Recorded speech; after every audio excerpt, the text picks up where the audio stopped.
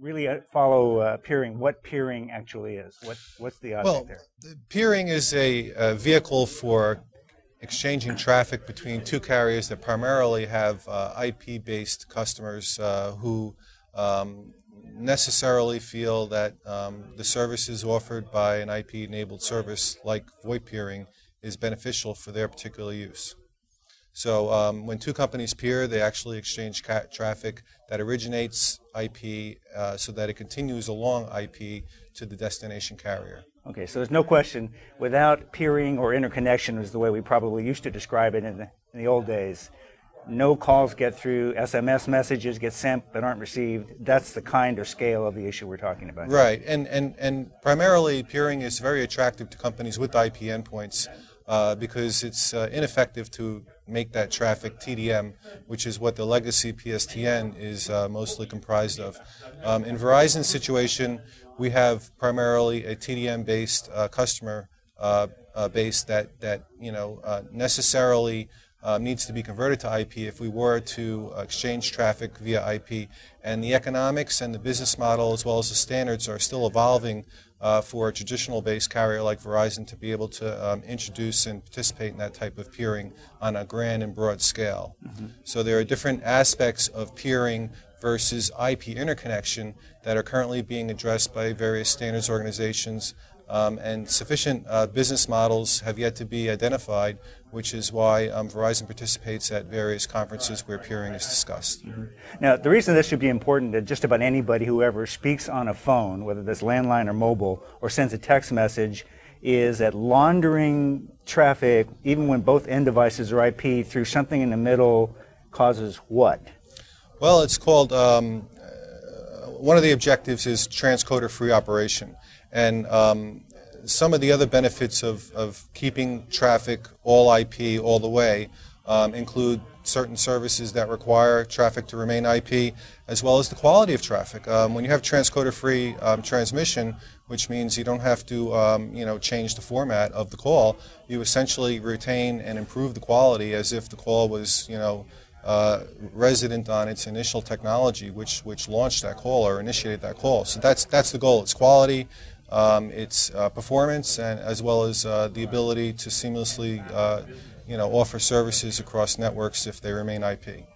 Now, I'm guessing that is the case with most things in telecom. The big hang-up here is really not the technology standards. We could figure those out.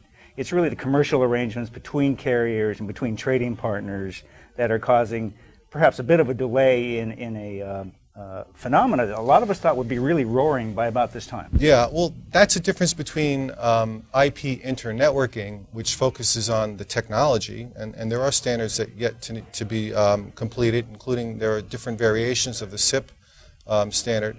But beyond internetworking, which is technology, to achieve interconnection, as you had just indicated, there are a lot of business considerations and service considerations, because interconnection should be ubiquitous and available to the broad majority of carriers, whereas peering today, as you can see with the GSMA as well as with the Cable Labs initiative, those are consortiums or federations that have a common interest and who can, because they're a smaller subset of the larger industry, agree to specific terms and conditions.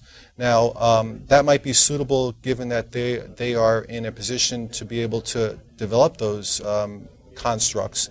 However, with a company like Verizon and AT&T and Qwest with majority of TDM endpoints, sometimes the economics and the business drivers aren't necessarily there because we have an infrastructure, but certainly we are interested in and are pursuing those standards activities and trying to understand how Verizon, when an opportunity presents itself, could participate in that similar market as others are doing with peering. Mm-hmm. So if I had to give the sort of completely oversimplified view here, peering, as it's currently being practiced around the world and in the U.S. market, is really advantageous to small, specific end-user communities, and it may, in fact, not be commercially so attractive to the larger carriers who operate globally and have bilateral agreements with each other. Not necessarily yet, simply because we are TDM-based primarily, and the the forces that make it valuable to peer with, as over-the-top carriers are doing with the VPF, all of their traffic's IP, and that is their vehicle for interconnecting. So they necessarily need to peer to conduct business, and Verizon already has TDM-based interconnection, which could be called peering, and the same economies and drivers don't exist yet for Verizon as it does for those new entrants who are very successful and are operating in a very exciting space. And that's why Verizon is participating, to understand when the opportunity presents itself that we would be able to participate as well. Great.